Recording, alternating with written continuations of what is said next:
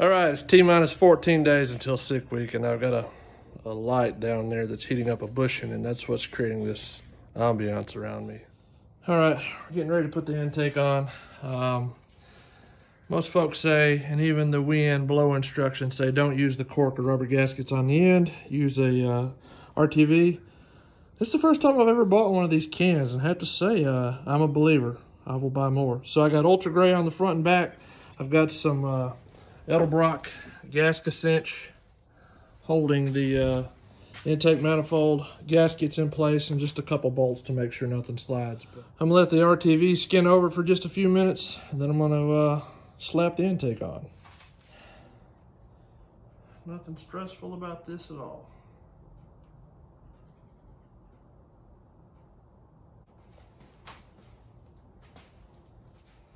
I'm gonna make sure and put thread sealant on the inner 4 bolts. Inner 4 bolts. Keeps the oil from coming up the threads. Work your magic. All right, the engine's waiting on some hardware and some bracketry, so that's at a good stopping place. I'm about to do something I've never done before, and that is tear into a manual transmission. But I read the instructions on the interweb, so maybe I can get it right-ish. Teachable moment. Have you ever been told not to flat toe a manual transmission vehicle with the transmission in neutral? Well, here's why. This is an SM465 out of my 1975 C20. I got the top cover off, so this is a really good opportunity to illustrate this. It's all about oiling. As you can see, this transmission's in gear. Input shaft and output shaft are both spinning. The counter shaft down there in the bottom is also spinning. And that's important because that's where the oil is. It's a splash lubrication system. The spinning gear throws the oil up on top to the main shaft. That thing. So as you can see, they're locked together. Now let's put it in neutral. All right. Now you can see I can hold the rear shaft and turn the front shaft. Now more importantly, I can turn the rear shaft like the drive shaft would if you were flat towing. Now that does spin unless I put some force on it, like on the clutch and the engine, and now it no longer spins. I had to enlist the help of some vice grips and a hammer because I've only got 2 hands. Now if you turn that output shaft now, and the input shaft is not turning, you can see that the counter shaft no longer spins. And that's bad. Still in neutral, but now I'm turning the input shaft. The output shaft is not moving. But you can see now the counter shaft is moving. There's synchros and some roller bearings in here that need lubrication. So, don't think that flat towing with your truck in neutral is the same as sitting with your engine running in neutral. It's not the same. If the engine's spinning the transmission with the transmission in neutral, it's getting oiling. If the drive shaft is spinning the transmission with the engine off and the transmission in neutral, the main shaft is not getting oiled. You should probably consult your owner's manual before you listen to me. Well, I figured out why there was no metal in the oil. It's in the permanent magnet that was right down there. Should probably clean that before I put it back together. Either way, I've got it into all of its major component piece parts, case, main shaft, counter shaft, top cover's over there somewhere in that pile. Oh, there it is. Now I gotta start pressing and cleaning and replacing and hopefully get this back together. Maybe I can make a drivetrain this weekend. All right, it's sick week prep day, I don't know, 20, whatever. Then we got a mediocre small block with a broken main cap and an out-of-balance rotating assembly, a small blower, and a free demon carburetor that's not nearly big enough. I got a bell housing down here that needs to be painted. I got a transmission case right here that needs to be put back together. All that has to happen today because I got a buddy coming tomorrow and we're putting this motor and transmission back in the truck. Probably won't run for another week or so. I got to do all the auxiliary stuff, but I needed some muscle to help get it back in. I'm old and I've already had 1 back transplant. I don't need another one. And I'm not going to film this process because I don't have time. But there's already a pretty good tutorial on the YouTubes. I'll Try to link that or something. It's Gibbs Performance or Jebs. I don't know. I think he's a jarhead like myself. Either way, he did a good job of making like a 3 or 4 part series. Watch that. Things have happened. All right, the engine's together. J-B welded main cap. Unbalanced rotating assembly. First attempt at a manual transmission rebuild, but probably good enough. And we got to get it in the truck before the rain hits because my helper's here. I need help.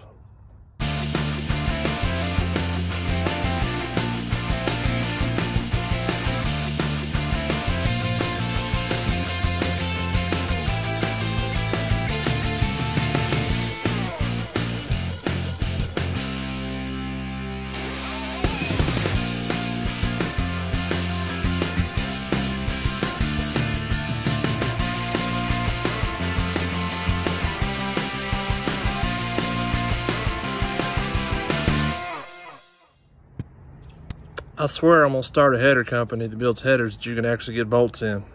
Now granted, these are pretty big primaries on a small block, but you can't do anything with that back bolt without this special tool here. Do they make Allen head header bolts? Because I need those. But for now, I'm gonna use this hack job open end 3/8 wrench for little people. It's gotta be a better way. All right, T-minus 6 days. It's Saturday. I'm leaving next Saturday for sick week. And we're cutting it close. All right, for the ignition system, I'm running a standard GM HEI style ignition. This one is from Proform. Because it said race on the box. It was $100 and it had good reviews, so I bought that one.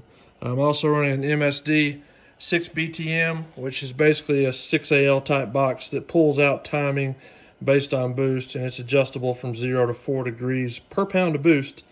So we pulled the guts out of this and just put the MSD harness in there.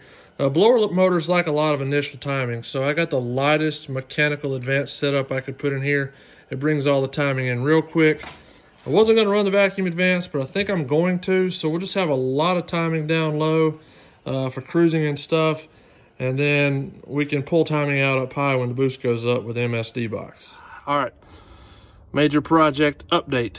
Let's take a look at this engine. Well, it's obviously in. Alternator, new reman, whatever. Factory power steering pump. I used the ICT billet accessory bracket kit. I had to use a few 3/8 washers to get that spaced and shimmed perfectly, but not a big deal. If you can rebuild a motor, you can align belts. Obviously the blower pulley, factory other pulleys. That's a race car aluminum barb for the heater hose. That is the temperature sensor for the Mishimoto electric fans. Factory thermostat housing that I painted part of.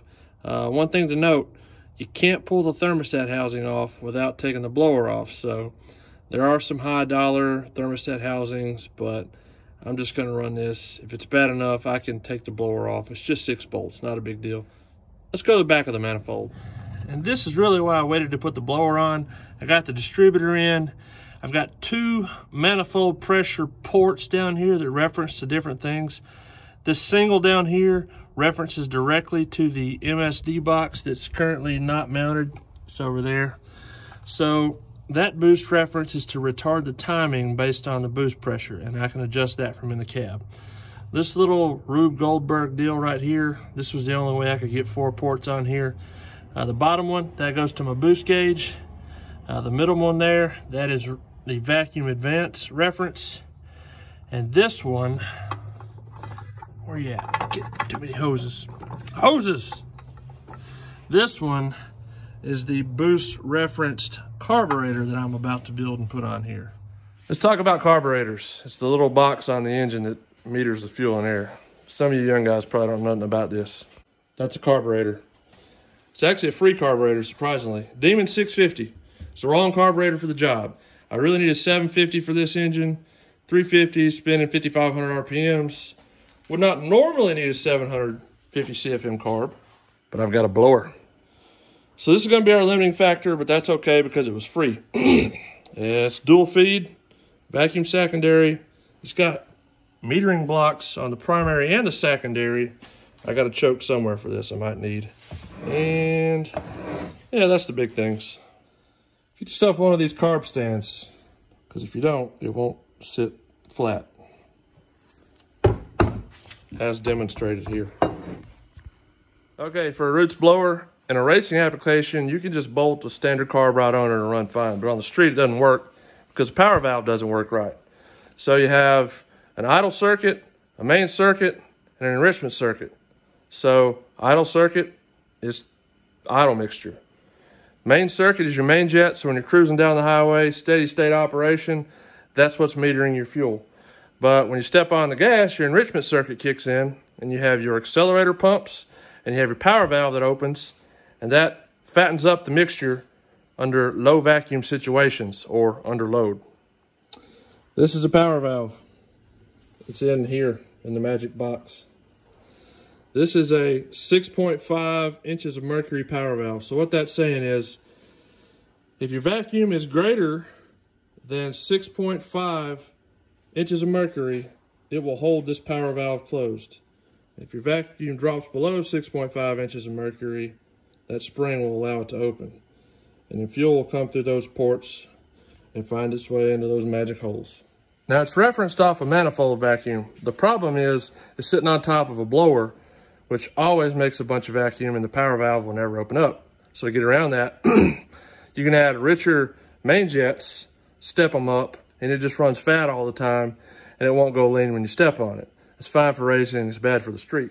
So what I'm gonna do is some easy modifications to the carburetor to boost reference the power valve under the blower instead of between the carburetor and the blower. So when the engine goes into boost, the power valve will open up and it'll fatten up the mixture. Fat and happy. All right, so let's break this thing down, get it soaking in the parts cleaner, and we'll modify the power valve circuit and then rebuild the carburetor, throw it on the motor.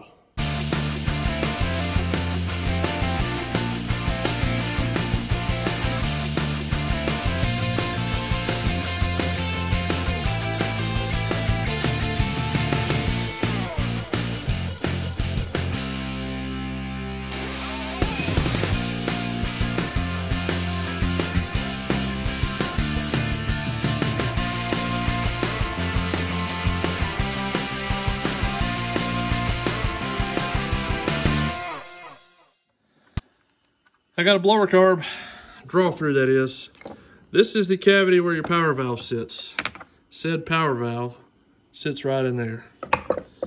Manifold vacuum comes up through a hole that I've plugged with J-B Weld. So no more manifold vacuum between the carb and the blower. Drilled a hole from the side of the carb into this cavity. Put 3/16 brake line in there. Put some silicone on there, and I put the J-B tank weld on. Oh, tank weld. That's what I use to fill the hole and support this. This is not in gasoline, but why not? It's a carburetor. So let's put some tank weld on there. But that's it. This will reference below the blower on the manifold instead of between the carb and the manifold. And you've got a draw through carburetor now. Cost me like 12 bucks.